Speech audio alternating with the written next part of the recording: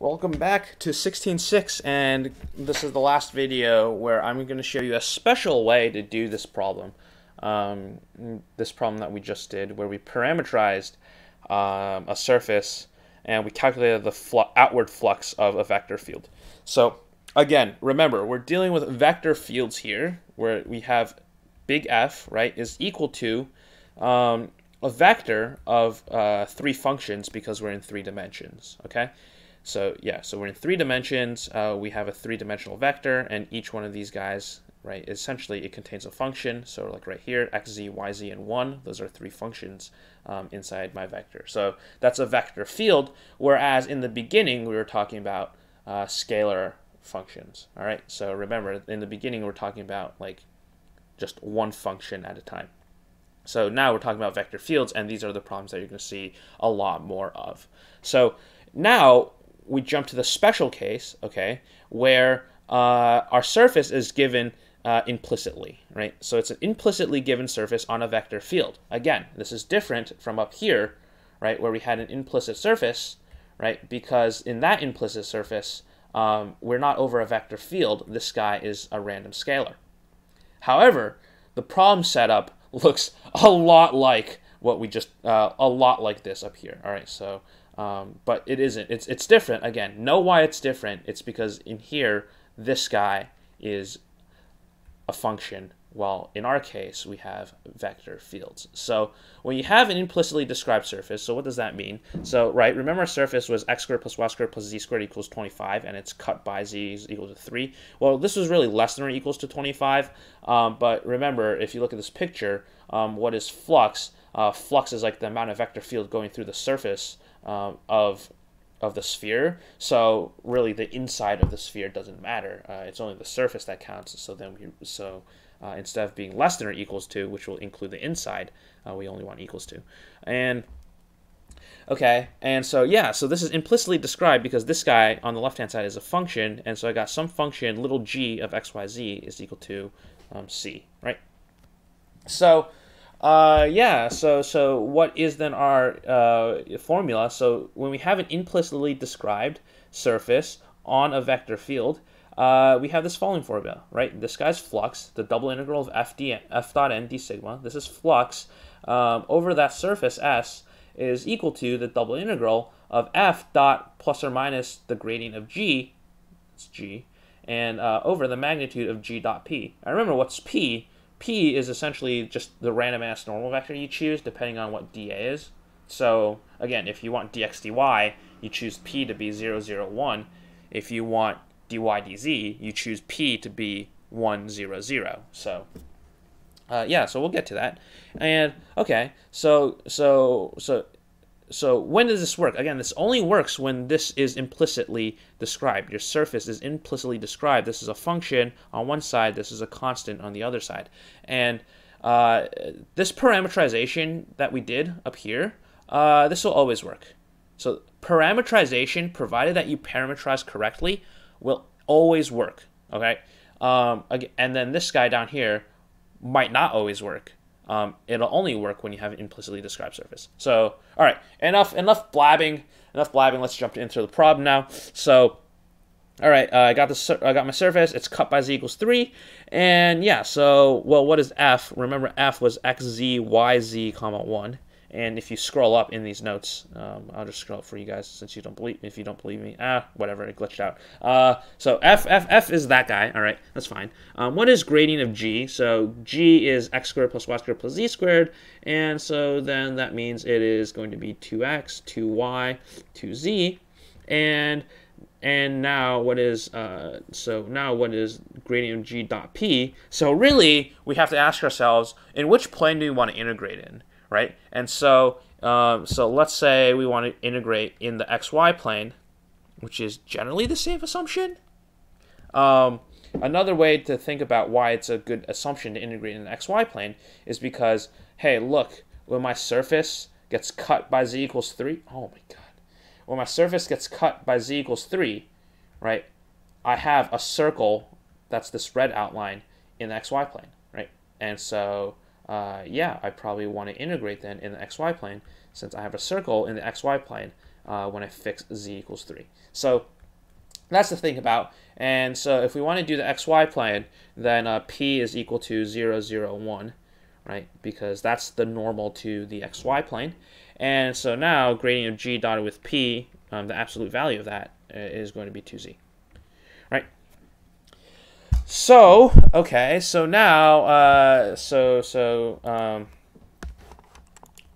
yeah, so what now, right? So now I got the double integral of xz, yz, comma 1, dotted with either plus or minus gradient g. So this is plus or minus 2x, 2y, comma 2z. All right, there's comma there. And this is divided by then 2z. And let's say dx dy for now. Sure, whatever. It's dA, right? Or dy dx. It doesn't matter. We'll just hold that in for now. So, okay. Is there any problem here? Well, and notice we would plug in z is equal to 3. Since our region is at the place where z is equal to 3, or that's where these guys intersect, right? Where the sphere and the plane intersect is at z equals 3. So you can plug in z equals 3 in, but we'll see in a little bit that it doesn't matter. So, but the bigger question is, which one do I choose, right? Do I choose plus or do I choose minus?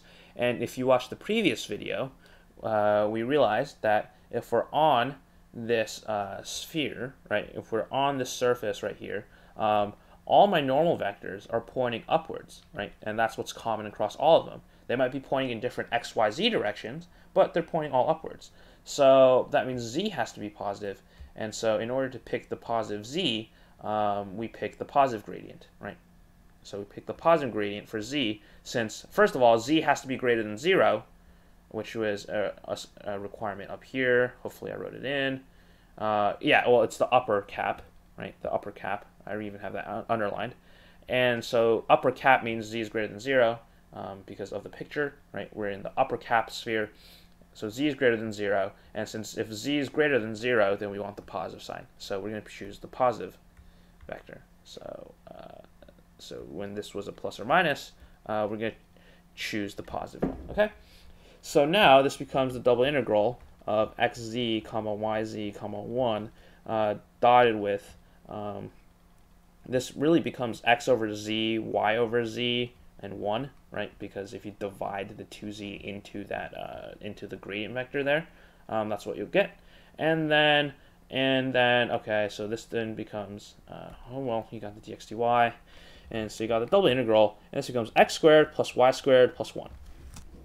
All right, so the z's cancel out, so I don't have to worry about z equals 3.